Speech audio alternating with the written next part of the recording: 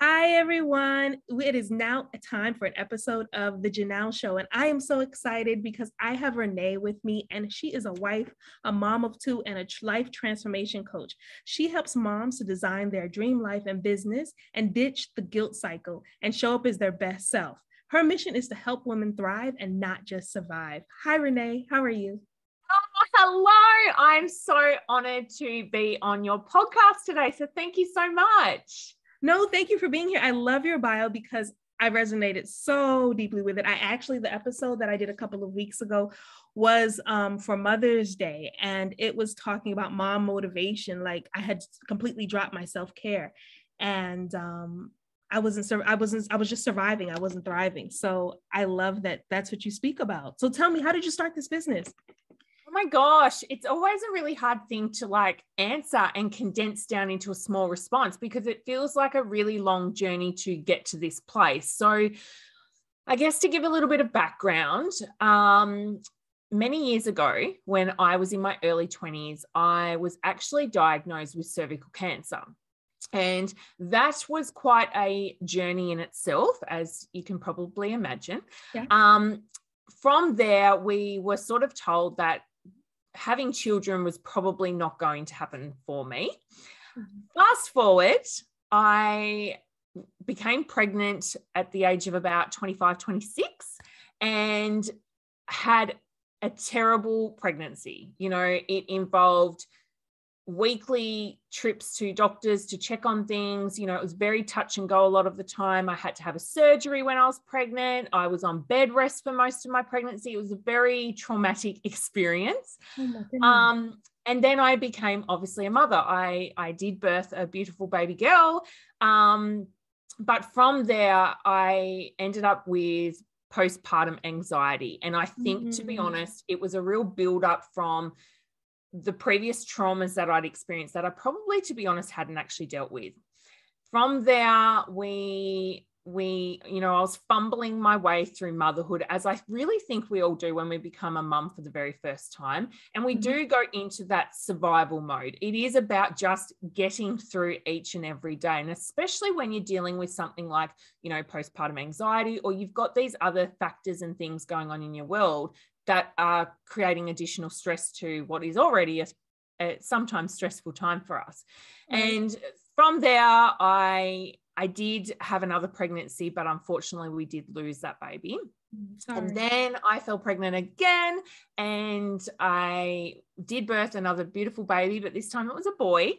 Again, very difficult pregnancy and whatnot. And at that point, my daughter was 3.5 when he was born. And I'd started noticing little signs of anxiety in her. And having that mirror in front of me and reflecting back some of my behaviors and some of my things in her was the deal breaker for me. I was like, I have got to get myself sorted. I cannot, have my issues on them. So from there, I then went down a massive personal development path and had such a transformation in myself and saw the flow-on effect that had with my family, not everyone around me, not just the kids. And I then became really passionate on helping mums, as we said, thrive, not just survive. I didn't want mums to, endure what I'd endured and feel all the guilt and all the things that come up. And so from there, I, did a coaching certification and became a coach myself. And I think because I've had that lived experience, it makes it very different for me, because when I work with my clients, I can really resonate with them. I get it. I have that compassion and empathy because I'm like, girl, I have been there too, and I know what it's like. And yeah, so I'm really passionate about what I do. And I just love helping mums get to a place where they feel like they're living their best life, and they're also at their best self for themselves, but also for their family as well. No, I love that. So let's say we have somebody in the audience who may resonate with this. What are some of the symptoms that your clients have noticed, yourself maybe included, that they may say, I think I'm dealing with that as well? I think mum guilt is in particular something I really feel we often deal with.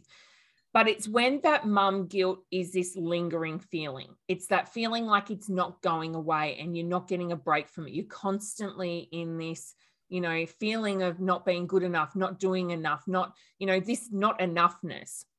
And I think when it plays out in your life and you're feeling like it's preventing you from being in the present moment and enjoying the present moment, that's when you know that, hey, look, this might be something I need to look into. This might be something where I need a little bit more help and support around.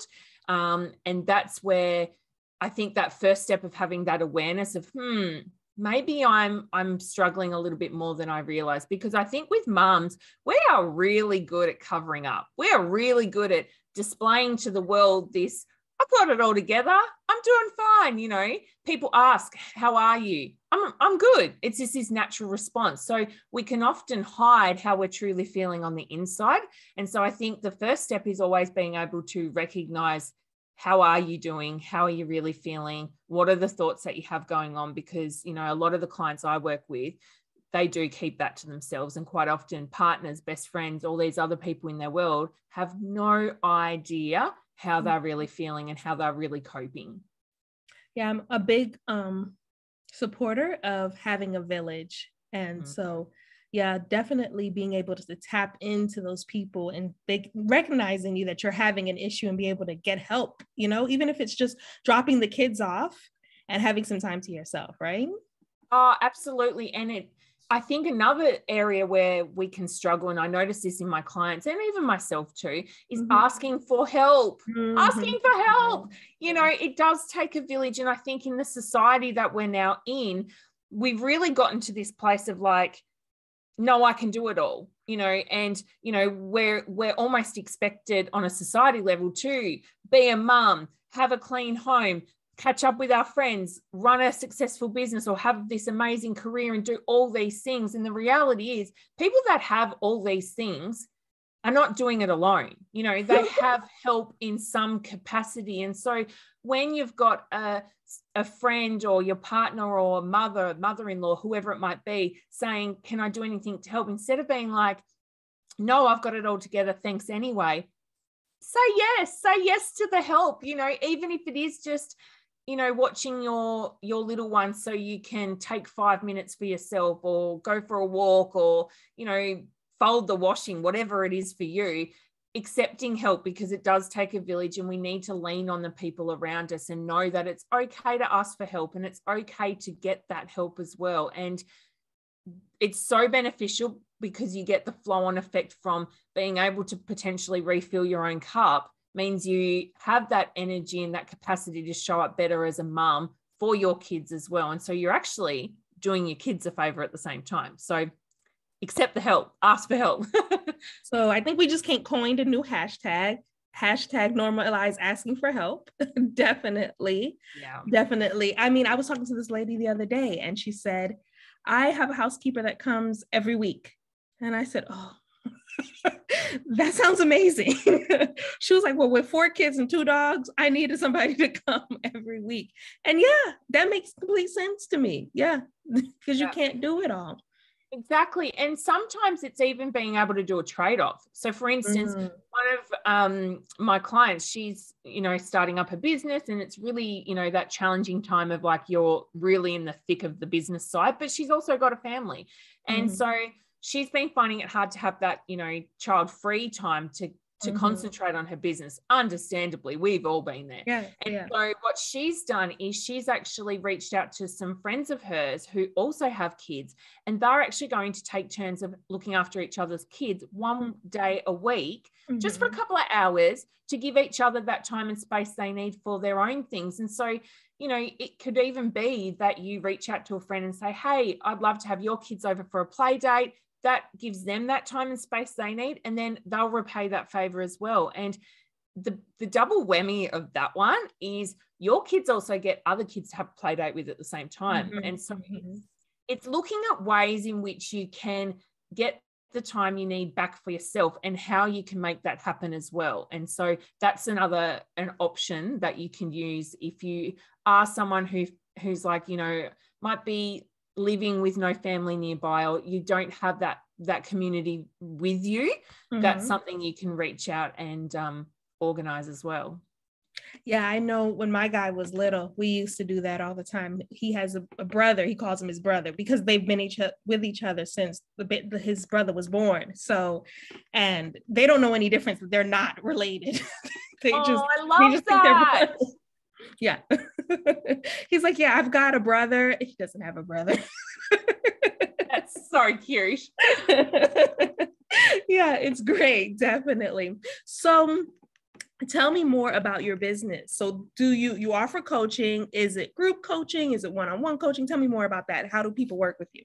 Yeah, so it's one-on-one coaching. Like one-on-one coaching, one-on-one connection is like my jam. It's the thing that I absolutely love and adore. And I think with the work that I do, one-on-one in particular is really valuable because it allows the client to feel that they can really be vulnerable and open up and share in such a safe space. Whereas group coaching, although I love it as a participant, I think it's that little bit trickier in this situation where a lot of the time it's really hard to open up and share your insecurities and the thoughts that you're having and the feelings. So one-on-one coaching is my thing. And so I have a 12-week program where I work with my clients, and it's called Mum Life Transformed, because obviously that is what we do in that program. And it's really about getting mums to the point where they are living their best life. They are living a life that they have created for themselves that is exactly what they want. And I think it's really important that it's really personalized and customized to them, because, you know, my dream life might look different to your dream life and so forth. And so it's getting that clarity around, what does your dream life look like? What does your dream life look like with a business or with your career or whatever it is you have going on? And together we really establish what are the action steps we need to take to get that dream life. Who do you need to embody and become to get that dream life? And really looking at all the habits and the routines and structures you have in life. And it's such a holistic plan as well. Like we look into so many things. It's not just about time management and the routines and structure. It's also about managing your energy, how you can give back to yourself, your self-care, and, you know, getting yourself to this place where you can really work through a lot of your limiting beliefs as well, and look at the thoughts that you're having and being able to shift that perspective and that mindset so you can get to a place where you're thriving, not just surviving, and getting out of that mode so you can be at your best self. And you see such a flow-on effect for not only the person as the client, but also their family as well, their relationships that they have, how they're showing up in their business or their career and all the things. And so that program in particular is something that I just cherish. And I feel really honored to work with those clients, because you get to see that transformation, and you know what that's like as well with what you do. Watching somebody at the beginning of their journey working with you to the end you're just so in awe of it, and so honored to be a part of that journey with them as well. Yeah, no, I had a client, I'm thinking about, you're making me think of her right now, because she started at literally nothing, an idea, a concept, right? And where she's gotten in the past couple of weeks, we've only been working together a couple of weeks, is just mind blowing. It just, being an entrepreneur just makes me so happy to be able to help people in that way. So I can tell that you feel the same way. Yeah.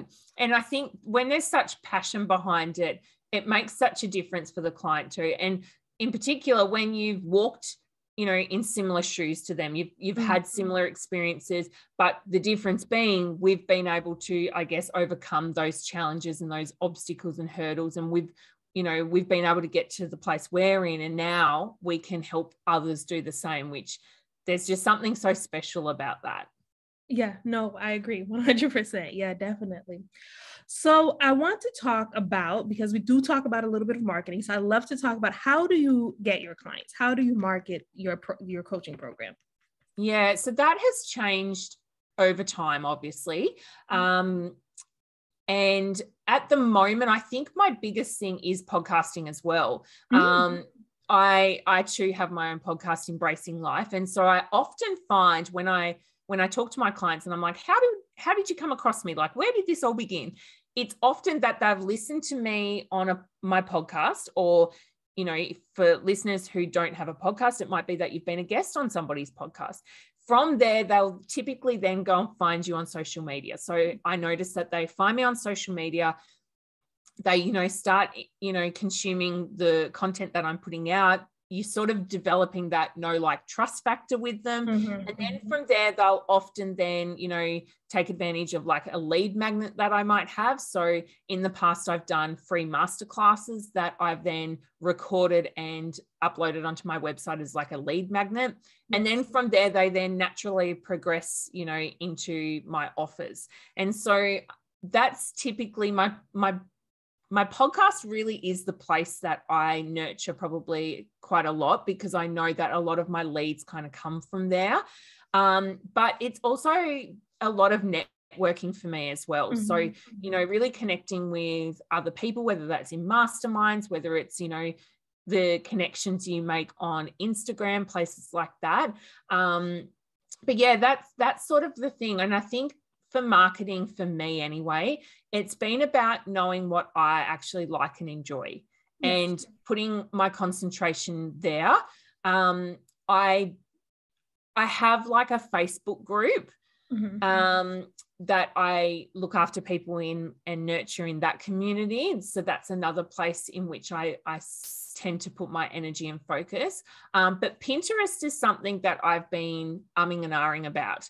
I have done the odd thing on Pinterest, but I'm just, I'm not sure I'm going to go down that path. But yeah, I think it's about almost looking at the different things that you can use to market yourself, and finding what you enjoy. But of course, I've also got email marketing as well. So people can subscribe to like a newsletter that I'll do a weekly email newsletter to. And of course, you offer all the good stuff in those as well, don't you? It's like those early bird offers. It's all the special things that they get as well, because they're a part of your community. So I guess I'm doing a few different things in regards to marketing, and just finding what works best and what strategy is going to best work for me. Because I think that's the other thing too, is finding what works best for you, because, you know, the marketing strategy you might be using might work amazing for you, but then I might go to do it and it's not the same. So I don't think there's like this one size fits all sort of approach. I think it's about finding what works for you and then tweaking it as you go along. I couldn't have said it any better, definitely. I like to call it holistic marketing. What you're doing is touching on all parts, like you're saying holistic for your lifestyle, holistic marketing as well. So I love to hear that. I'm excited about it. Just got excited.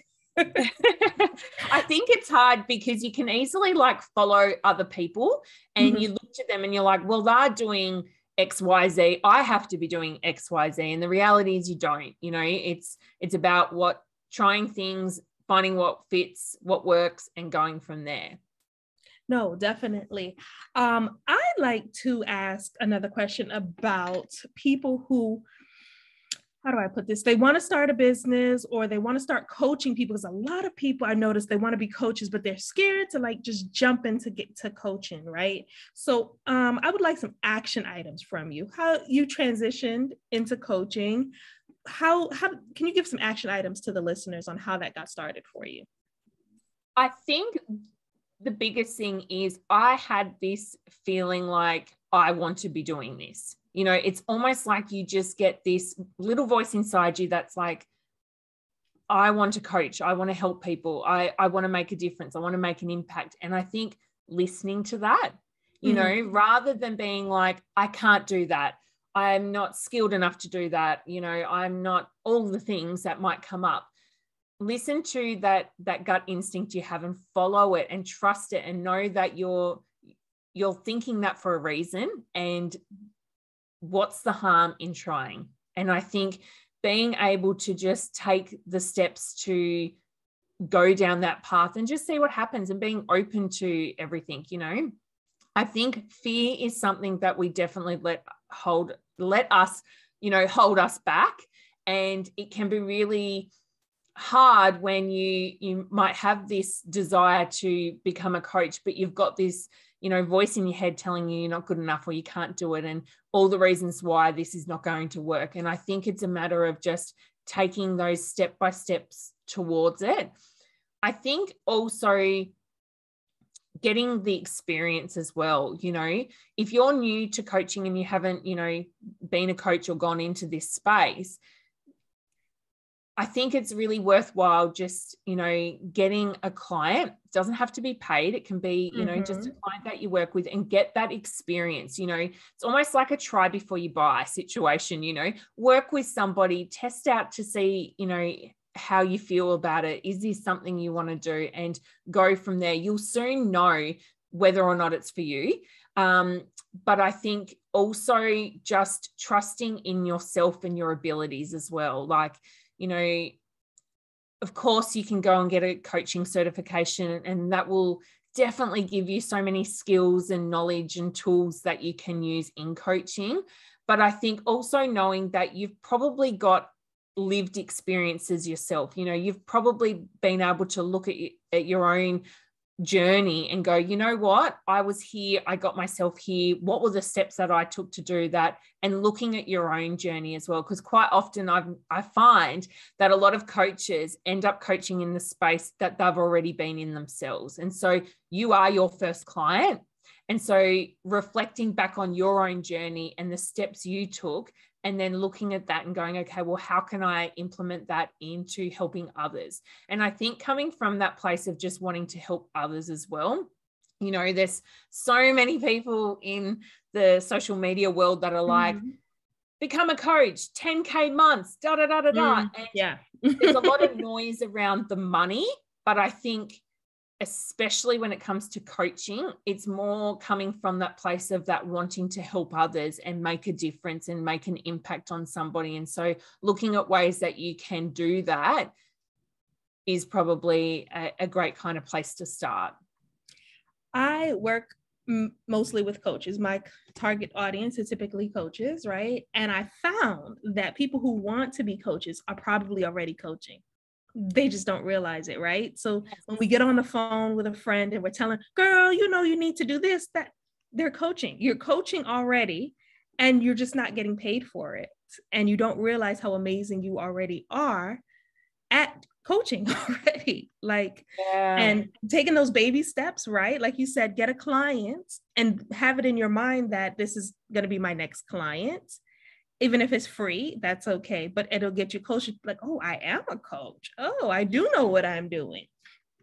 So, yeah. And I think when you work with that first client, whether it's a beta tester client or not, it'll help you solidify your confidence a little bit more. Because I think the lack of confidence is really hard at the start. And I know that was something for me I found tricky in the beginning. I was like, oh, I don't feel like I'm good enough at what I'm doing, you know. But when you work with clients and you get to see their transformations unfold, it starts giving you that like validation that, hey, actually, I can do this. I am good at this. I'm able to do this, and it helps you. But I love how you touched on, you know, you're probably already coaching, because quite often I find with coaches and even myself is you tend to be the person in your friend circle that your friends come to for advice, or your friends come to get some wisdom or, you know, inspiration from. And so that typically does end up being the person that ends up being a coach as well. So yeah, it's so true. We end up being a coach before we even realize we're a coach. Exactly. Yes. Renee, this has been so insightful. I would like to ask one more question of you. I always ask all my guests. I'd love a book recommendation from you. I'm an avid book reader. I like read a book a week. Seriously, it's really bad. Wow. Yeah, you should see my Amazon Kindle account. It's really bad. So I would love to get a book recommendation from you for the audience. What are you loving right now, or what would you suggest to them? Well, firstly, a book a week is #goals, because I'm at the moment, like my goal's always been a book a month. And so I'm going to give a little tip here, because I love reading books, but finding the time can be really tricky. So what I did was I started with this goal of like, a book is typically around, and I mean, not all books, but around 300 pages. So in order for me to read a book a month, I aim for 10 pages of reading a day. Mm-hmm. So I just thought I would throw that out there. But gosh, I would love to get to one book a week. Probably a more recent book that I've read that I found hugely impactful was The New Hustle by Emma Isaacs. So Emma Isaacs is I don't know if she's the creator, but she is the person behind Business Chicks, which is, she's just an amazing person, very inspiring. But The New Hustle is a book that I love because she talks about, you know, having a business and owning a business and running a business, and that you don't have to be in this hustle mentality 24/7, and that she gives you all these really tangible like tips in the book as well. So like this book, I have highlighted, I have underlined, I have like page marked. This book has been like a resource one, and I know it's one that I'll constantly go back and refer to. So for anyone who either wants to start a business or has a business, this is definitely a book I really would encourage everyone to go and grab and read, because there is just so many like aha moments throughout it that I know will be beneficial for you. I love that. Okay. The New Hustle. Yeah. Okay. I got it. All right. I'm going to grab that one. I see I need a physical one, not on my Kindle. Okay. Got it. Okay, Renee, thank you so much. This has actually been so phenomenal. I appreciate you. Tell me where everyone can find you, your website, social media. How can we reach out to you? We'd love to hire you for your services. Please tell us more. Yeah, so I guess my favorite place to hang out would be Instagram. I love being on that place. So you'll find me at renee.o'neill. So RENAE.ONEILL. Website is reneao'neill.com. And I also have my podcast as well, which is called Embracing Life with Renea O'Neill. So they are the places. But yeah, Instagram is definitely my place to hang out. So I would love for you to come on over and send me a DM and say hi. Wonderful. Thank you. And those links will be down in the show notes below and in the comments and all of that. So thank you guys for listening. This has been the Janelle Show. Renee, thank you so much for being here with me. Oh, thank you so much. I've loved being on. Thank you and have a great day. Bye. Bye-bye.